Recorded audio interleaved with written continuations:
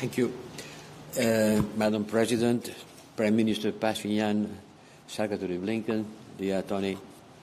2 months ago, here in Brussels, we held a partnership council with Armenia.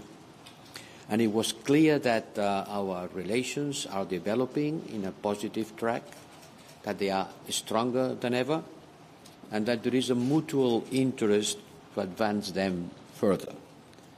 And that's what we are doing here today.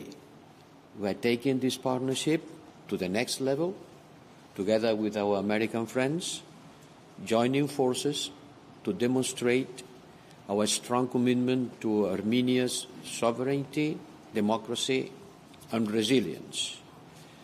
We want to join our forces to strengthen and move our relations forward in all dimensions.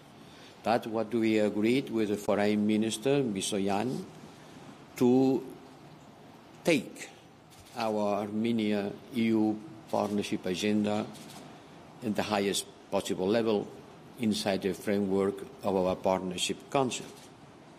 And this is not just words. The President of the Commission has announced a substantial resilience and growth package for Armenia to underpin this partnership agenda.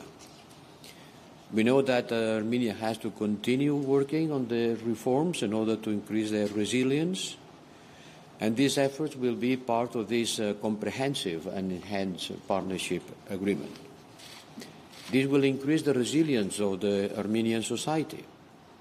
And we have seen, on the run-up to this meeting, we have seen how Armenia is increasingly targeted by foreign information manipulations and interference.